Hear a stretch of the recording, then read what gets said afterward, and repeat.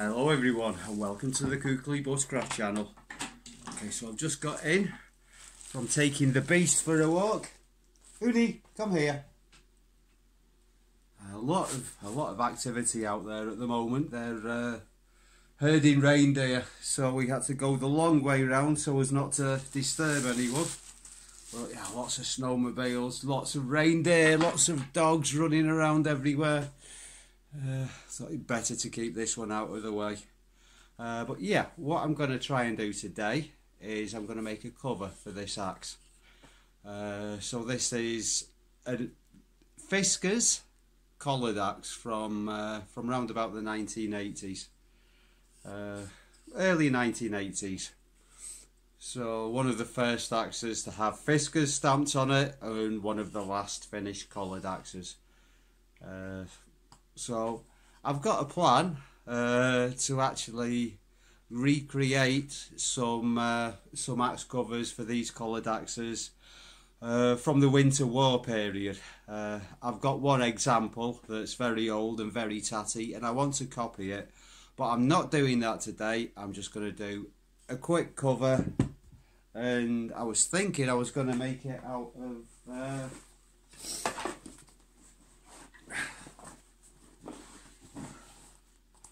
got some bits of old boots here. So these are Sorel winter boots. So yeah, Sorel. These are boots that seem to be quite popular here, but they don't really seem to be very durable.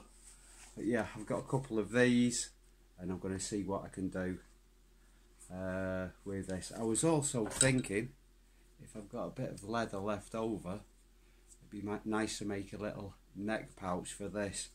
I've not got all of the materials I need because I'd also like a bit of shot cord, but yeah, I've probably got some somewhere. I'll have a look around.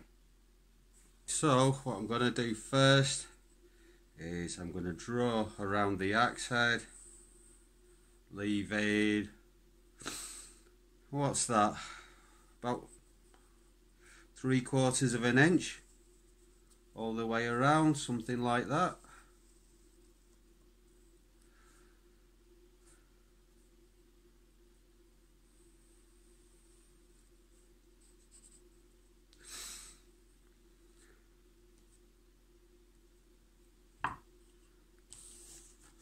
Okay, so we've got something like that. So the extra 3/4 of an inch, 20mm, you know, whatever that is, that'll give us room for some stitches and a welt. I'm going to cut that out.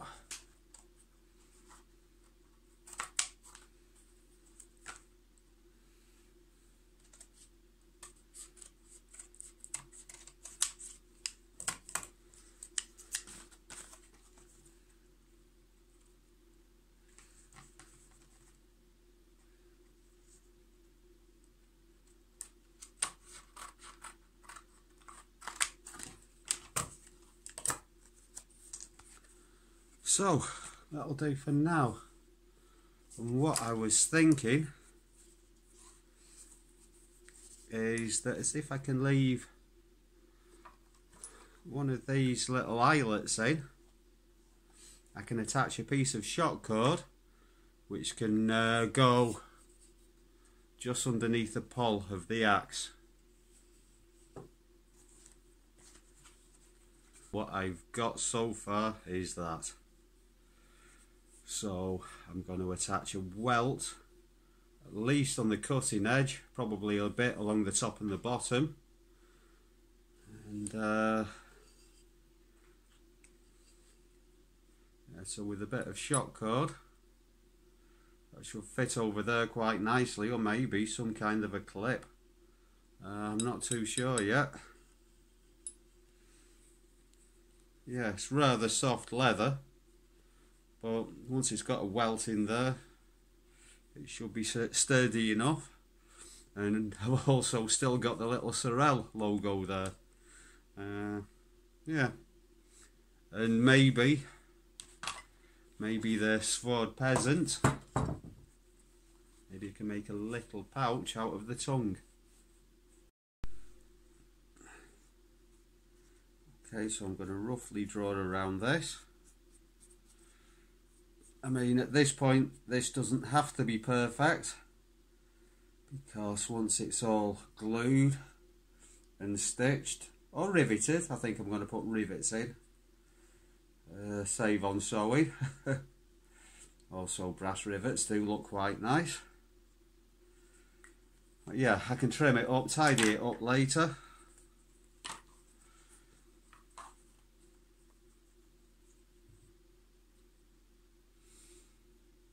Oh, hang on, I'm being a bit stupid. If it's going to be a mirror image, it has to be the other way round. Okay, so the welt I'm going to try and take out of that section there.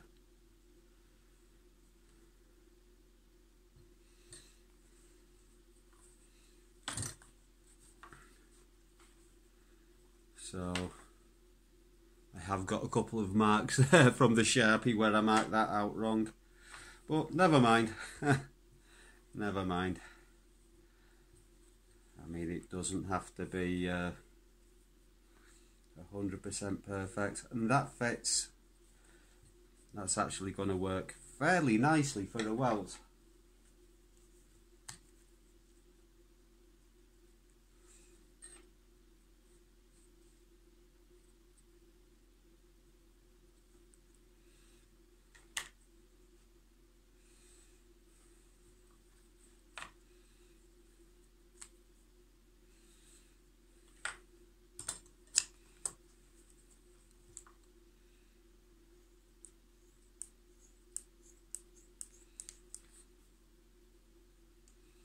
This is pretty heavy going for these old fish shears.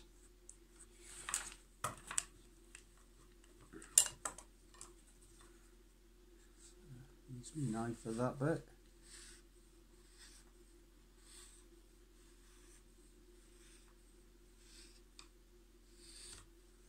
Okay.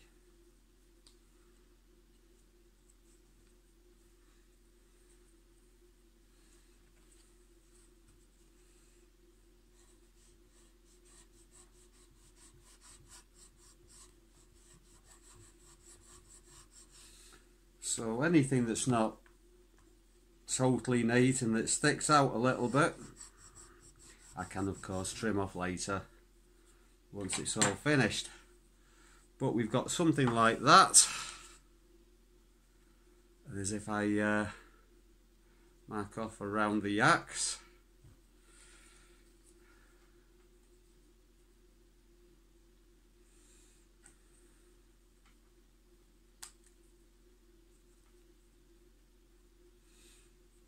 What were we saying, 3/4 of an inch, something like that?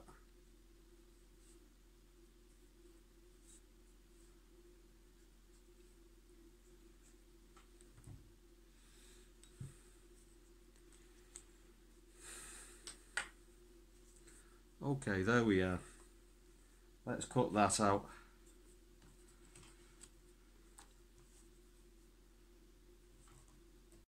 Okay, so I'm going to glue that to there like that. Then glue that to there. Put a couple of rivets in. Hopefully there'll be enough room to actually get the bit of the axe under there. And then we can have some kind of fastening mechanism there at the back.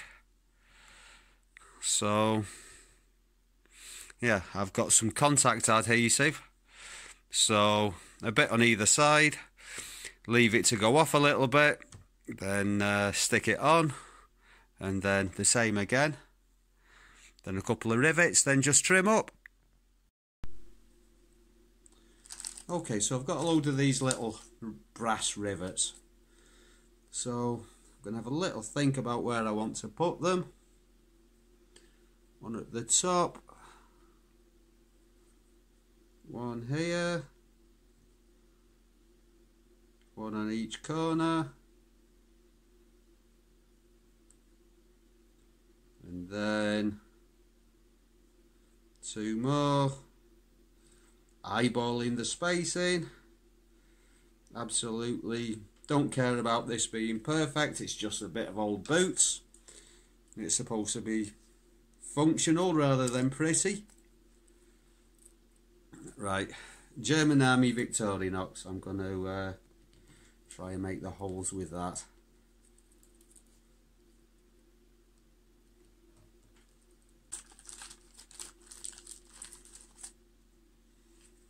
Okay.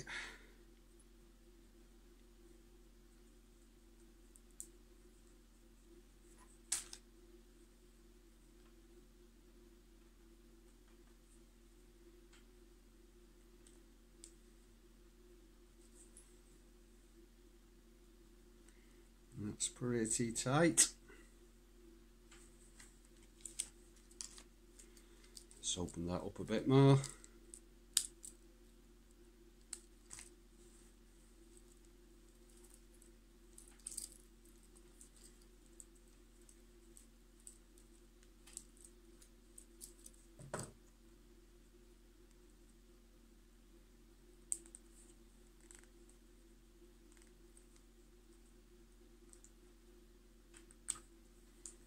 Quite there. I should have just drilled these out, it'd have been so much easier.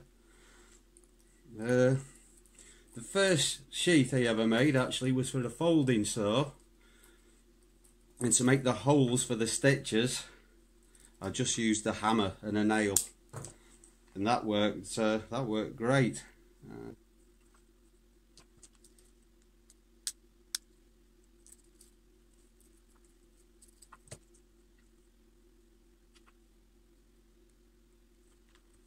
Okay, there we go, we're through. Okay, so get a piece on there. One of these things. Lovely. And then the next one. Okay, so not the most perfect, pretty axe cover, but you know, it is made by a guy whose normal solution to the problem is to force the axe head into a piece of expanded polystyrene and wrap the outside with duct tape. So yeah, I'm just going to trim the edges up a little bit now, and as for finding something to go around the back, it's really, I mean, that's a really tight fit anyway. I'm not sure that's necessary, but yeah, maybe I'll just put a bit of paracord in there or something for now. Time to trim that. The knife, by the way, review coming up soon. This is the Manly Patriot, which seems to be quite a good little knife. Been using it for about a week now.